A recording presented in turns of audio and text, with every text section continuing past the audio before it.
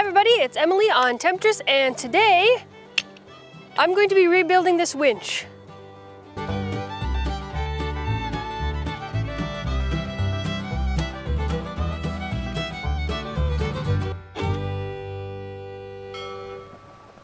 I actually have no idea what I'm doing here. Clark went off to help somebody else with a problem on their boat, and he's left me to do this. He says it's super easy and I should be able to figure it out. So this might turn into a video about how to rebuild a winch, or it might be a video about what not to do. This is a 2-speed winch, and it's really gotten bound up. We can still use it, but it's not effective to use, especially in the coarser adjustment. So it's time to clean it. I've got a bowl of gasoline here to clean the parts. I've got some WD-40 that I can use to clean. I've got this tiny screwdriver, which apparently is all I need to take it apart. I've got some grease, and I've got some other lube here, which may come in handy. And I've also got my coffee and my tunes to keep me going. So here we go. So right here, there's kind of a little tooth to pull this out. Oh, I think I've got it. Oh, well, that was super easy. Oh, it's like a little spring. Okay, so there's our circlip. That's gonna go into the gasoline. So we can clean that. And then it looks like this plate right here will come off. Boy, that is fit like exactly on there. It's kind of gungy. Can I get this off?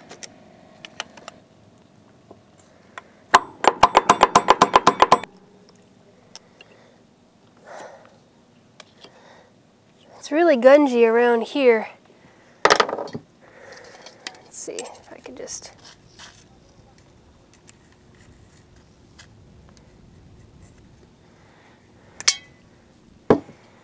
Give some WD-40 action.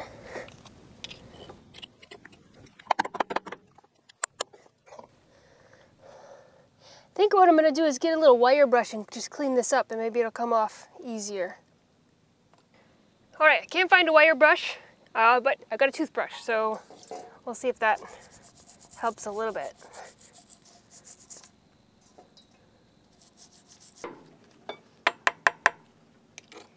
Oh, alright, it's pretty gungy in here, even if I just, oh yeah, look at that, yummy.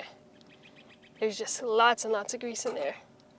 Alright, so we're gonna clean this out. I gotta get the drum off. It looks like these are the 2 prawls. I know that word. That's what spins when, that's what goes click, click, click when we use the winch. So those are the prawls. We got 2 prawls. And then this, ooh, look at that. Comes right off. That was super easy. Okay, so that will need to be cleaned. It's very heavy. And then we've got all this. Wow, this is a dirty job. It's definitely got lots of nasty. All right. Oh, and that comes off too. Okay, so there's that part. Hey, don't know what that's called, but I'll ask Clark and I'll put the word for it right here in the video. And that's definitely going in the gasoline too. Okay, any other pieces that need to come off? Nope. I think that's it, unless this comes off. I think that just rotates. Okay, so we have the drum with the prawls on it. We've got that thingy. We've got the little cover, and we've got the circlip. That's all the parts here. So I guess I'm just gonna clean it and lubricate it and put it back together. That is pretty easy. All right, let me just... Oh, okay. And there's some, oh, I see. This is really dry in here. Yeah, that's gonna need to be lubed too. Now I can see the gears that are exposed, and I can see how bound up they are. Oh, that's cool. You can see that's the 2-speed. That's the 1-speed. Very cool. Speeds. Hope you can see that. It's a little dark. but those look pretty dry compared to how well lubed everything else is. So those are definitely going to get some lube today. It looks like I could take this off as well, but I'm not sure that's what Clark wants me to do. I think he just wants me to clean and lubricate it.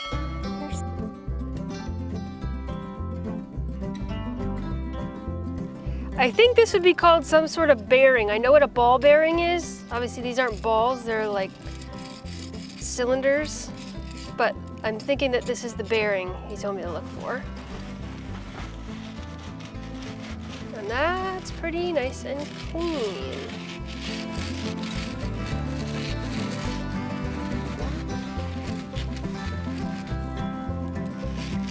All right, so we have a bearing. I just realized how close I am to my varnish. That's not good. Don't want gasoline on my varnish.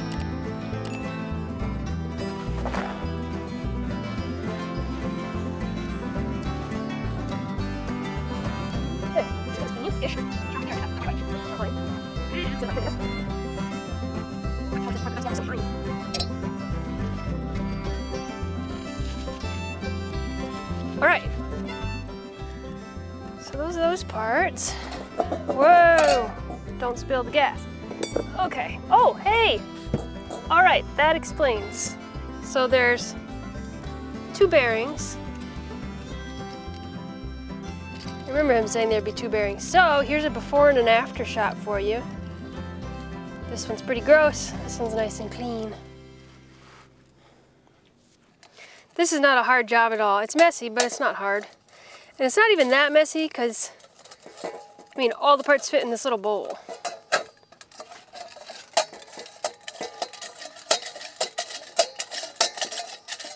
It's actually kind of a fun part to play with.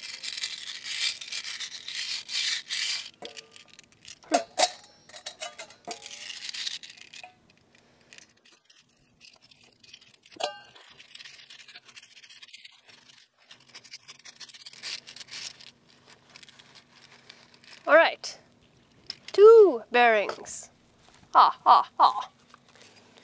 This toothbrush seems to be fine. I think using a wire brush might have actually caused some damage. The gas as a solvent is really effective. So this gear right here corresponds to the gears up here that we looked at earlier. There's a purple piece of plastic in here. That's weird. Like a little gasket or something.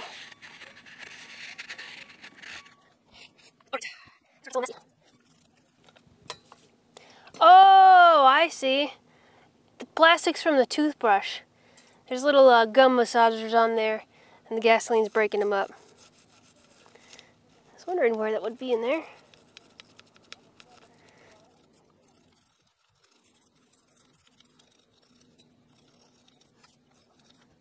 Okay, these prawls have a little tiny spring, kind of like what's in a clothespin, I guess. I'm gonna take them out. Ooh, I hope I can get those back in. Okay, there's tiny pieces here. So I pulled the prawl out. I got two pieces. Got this piece, and the itty bitty little spring piece that kind of looks like sort of what's in a clothespin. So I don't want to lose that, but this will be easy to clean if I take them apart. I hope I can just figure out how to put them back in. So I'm just gonna kind of pinch a little wiry part and ooch, lift it out like so. There we go. And don't lose the tiny spring. There we go, two parts. All right, now we just have to clean this a lot.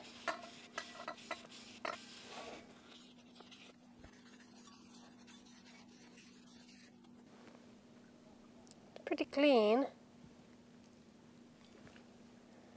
Yep, pretty clean. All right, do not lose these. Actually, I could put those right back in right now. I think I will. All right, so I've got all the parts taken out. All of them are pretty clean. I've got the, I think it's called the drum, and the prawls cleaned and reassembled and lubed up. The inside's all clean too. Now I'm going to address this part, which I guess will just be more cleaning. I'll probably have to turn it a lot to clean all of the gears here. They're really gummy. Yeah, it's like almost like chewing gum, some of the grease that's in here. And that can't be good. From what I remember, Clark says that we have to do this every few years, maybe 3 or 5 years. This one has to be done more often because it doesn't come off the mast anymore. Hooray for old boats. There's more in here, I think, that needs to be cleaned, but I can't get at it. So we're just gonna do the best we can. I imagine this is a job that's handy to know how to do. It could easily be a pink job too. It's not hard at all. I've never done this before, but this seems pretty intuitive to me. I'd even say a kid could do this, or a crew member, if you trust them not to lose the pieces. That's the hardest part, I think.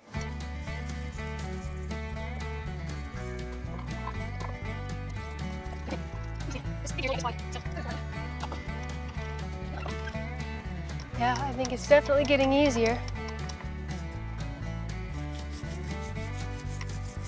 I'm cleaning the teeth, but I'm also cleaning the area that between the two where they rub together. Oh yeah, that's really moving a lot easier. It is disintegrating my toothbrush though, very nicely.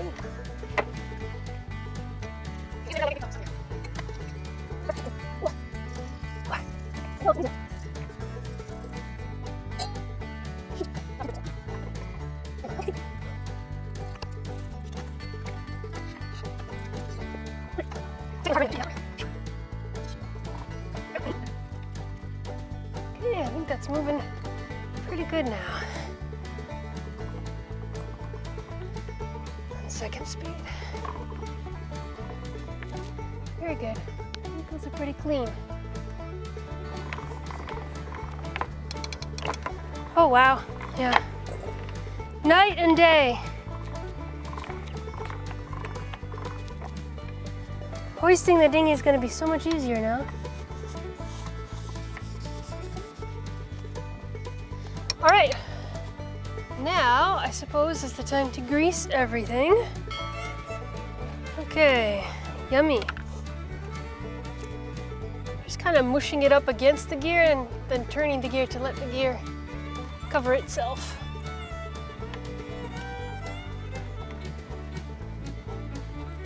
I don't think there's such a thing as too much grease here.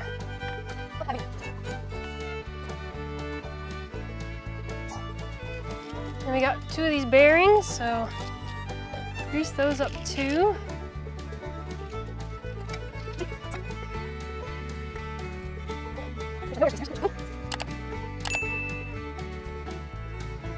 Okay, these little prawls seem like too small of pieces to use grease, so I'm going to use this clipper oil, or same thing we use for our sewing machine.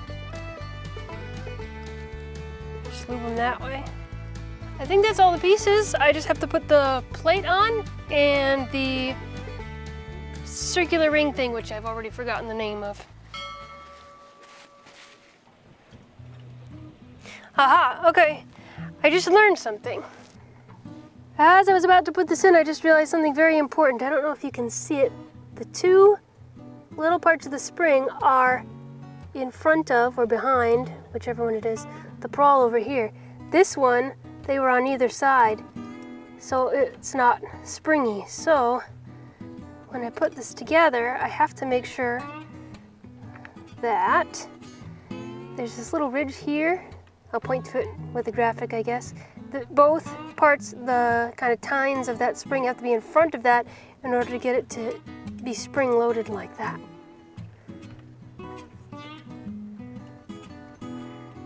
Like that. So they're both forward so that when it comes back like this, it's spring loaded. Like that. Glad I figured that out now, otherwise I'd have to take the whole winch apart. So these should both be spring loaded before it goes in, and then I have to really make sure I hold these in when I put it in so they don't pop out.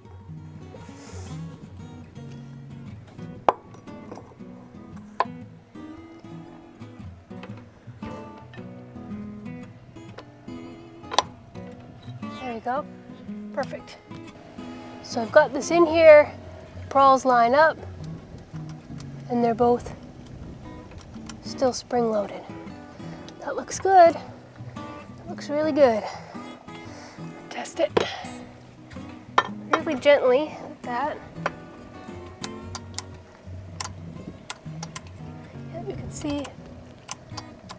So they're upside down. Okay. So these are both spring loaded in the right direction. I have to make sure that if they were the other way, the winch wouldn't move. So get that right and we'll test it.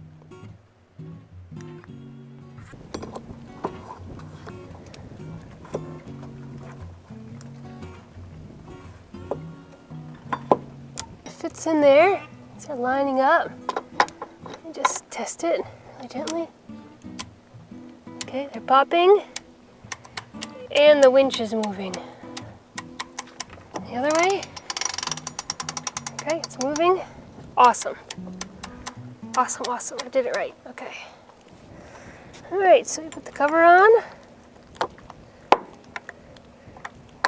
And that is just as hard to get on as it was to get off. It's actually a little bent, I think. Just may need a little bit of encouragement.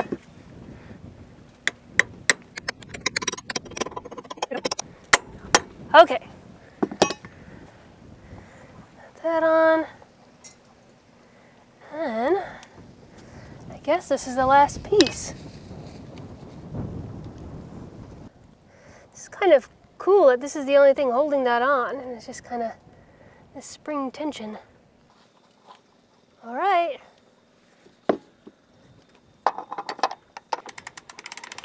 Oh, wow. Woo. This is super easy now. I could do this with one finger.